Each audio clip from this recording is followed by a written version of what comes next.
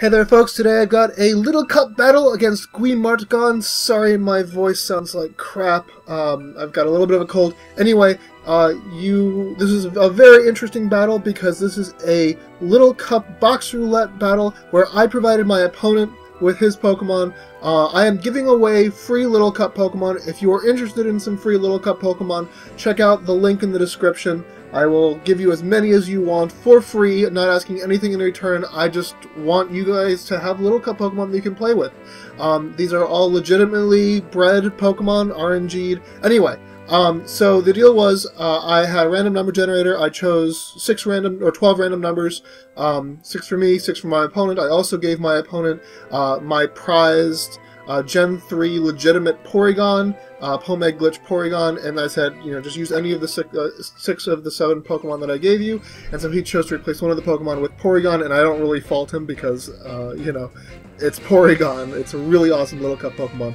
My team kind of sucks in that I have 2 Stealth Rockers and a Magic Bouncer, so lots of ability to set up hazards. He has Surskit though, and I've got Pawniard, so I'm kind of hoping that he sets up Sticky Web, and then I get the Defiant boost. But you know, I don't know how likely that is. Anyway, he leads off with his Baltoy. I felt bad him getting that Baltoy because Baltoy really does kind of stink. But you know, I swear I just went to random.org and chose 12 random numbers.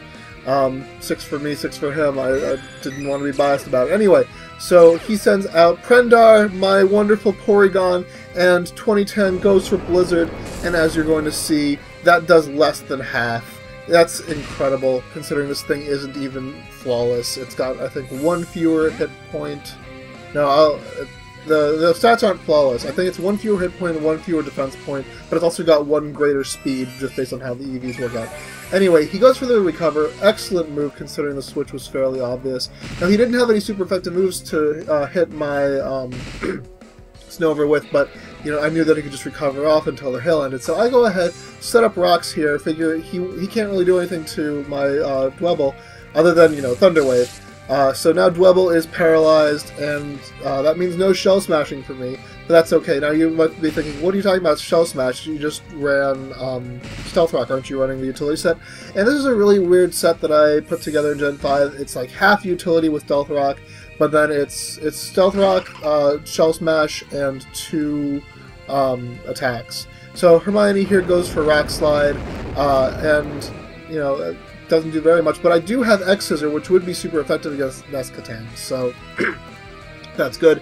He, of course, goes for Rapid Spin. I'm just going to stay in. So you notice, by the way, that Hermione has 22 HP here. I only caught that in this battle, where I was like, oh crap, it's got 22 HP, I want 21 for maximum Berry Juice recovery, because that way when I get down to 1 with Sturdy, that goes straight back up to 22. So in this battle, it didn't matter, because I didn't get down to 1 anyway, and plus the hail had broken my sash. So yeah, here I'm just setting up rocks again. You know, it's just a matter of predictions here. Goes for the Earth Power, actually does a decent amount. You get fully paralyzed, which sucks. So I figure here he has to go for Rapid Spin, or he has to, or I set up the rocks again. So I just go for another round of... Oh, I should go for the X-Scissor to get the KO, because again, I have another Pokemon on this team who can set up rocks. Yeah, this wasn't really balanced in the sense of the Pokemon that I got. I wish I'd gotten, you know, another sweeper. Although I actually have 2 good sweepers on this team. So, or I guess 1 sweeper, 1 cleaner. Anyway, out comes Mankey. My Marcel from Generation 4 takes me out with a close combat. It's running the Scarf set, but its item is Focus Sash. That might sound strange to you, but the idea is that Mankey's back in Gen 4 used to run Scarf pretty much exclusively, so you trick and it's got decent speed, so you trick your opponent into thinking it's Scarf, and then you switch out moves, and then your opponent's like, whoa! But yeah, so Natu, or Neela, my Natu, is my Wish Passing double screen set that I had back in Gen 5.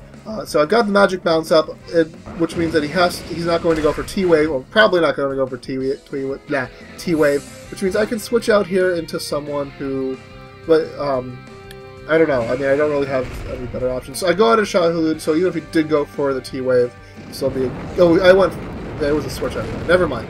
I go for the EQ, does not take him out. He goes for Shadow Ball. That's going to do a decent chunk, but I do have, so gets a critical hit. So that's partially why. Special defense falls, but I've got the berry juice, and Shy Halud has 21 HP, so Shy Halud will have been back up to full and back up to sturdy range no matter what. So, go for another EQ, and Prendar is taken down. He could have stalled me out with some recovers, but he chose not to. Out now is going to come Keats, my Sticky Web Surskit from this gen. Just going to go for the Hydro Pump, going to get me down to my sturdy. I believe this is a speed tie because Shy Hoot is pretty darn fast. I actually go for the Stealth Rock here just because I wanted to break Marcel's Sash. And as you're going to see later, that's going to help me out quite a bit. Keats is going to take me out with a 100% accurate Signal Beam. People say Signal Beam is not the best move for the 4th slot, but I think the better move is Ice Beam, so if anyone who wants this Pokemon wants to, they can just replace it with Ice Beam since Ice Beam is a TM. So now out is going to come 2010. I figure even with the Signal Beam I should be okay. He goes for the Rain Dance to get rid of my Hail. Not a bad move, all things considered. I'm just going to go for the Giga Drain here. It's not super effective, but I will get some HP back. I think I get up to... Do I get up to full? Not quite full, but up to pretty high. And I know I should be able to take at least one Signal Beam, and I survive on 1 HP. So actually, had he attacked first turn, this would be a dead Snover. So maybe not my best move, but it wasn't what it was. I don't think he's down to Ice Shard range, but I go for it anyway because better get some damage off than none. So now 2010 is going to get taken out by another Signal Beam, and 2010 goes down. So, with this, I'm going to go out into Brookside, my Dragon Dancing Dratini.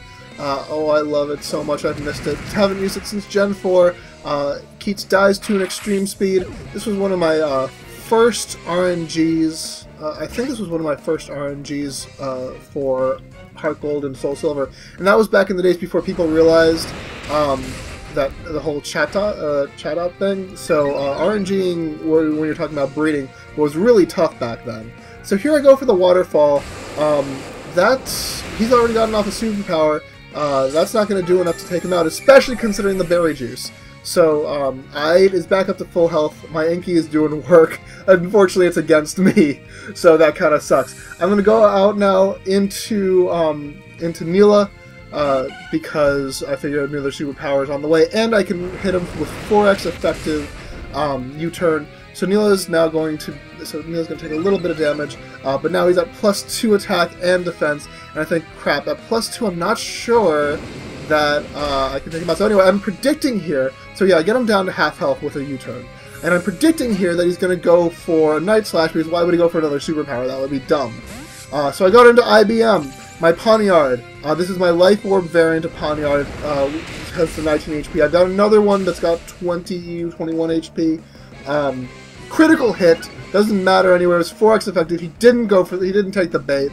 And IBM is down. So that sucks. That sucks. But now Neela should be able to take out Inky with a U-turn, considering how much last one did. I really hope so, because otherwise I am screwed. And I is taken down. Thank you, God. Oh man, that was close. Okay, yeah, I almost got swept by my own Inky. That would have just been very sad.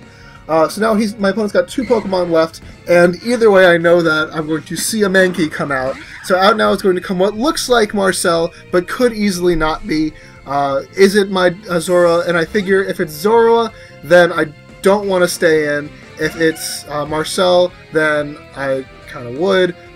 He goes for the Night Days, obviously not Brookside. So Neela is taken out, and now I'm down to my last Pokemon. But I know that it's Zorua now, so I know that I can go for... I'm pretty sure I can take 1 Night Days, as long as I don't get the accuracy drop. And I survive on 3, and thank God! Now I go for the Dragon Dance, and now I will outspeed both of my remaining Pokemon, and I should be able to take them out both with Outrage. So I go for the Outrage here, I'm like, go Brookside, go! Go Brookside, go! And Marcel is taken out. Oh, not Marcel. It's my Zorua named Chaos. Not a reference to the owner of Smogon, by the way. It is a reference to a book. And Marcel is my last Pokemon. And had I not set up the rocks, it would have been good game him, but instead it's good game me because Sash is broken. Go for the outrage, and that is going to be a dead Mankey. So that is good game. My opponent, guimartgon, I'm not sure if I'm pronouncing that correctly, but yeah, great game. I hope you folks back home enjoyed it. Comment, rate, subscribe, and challenge.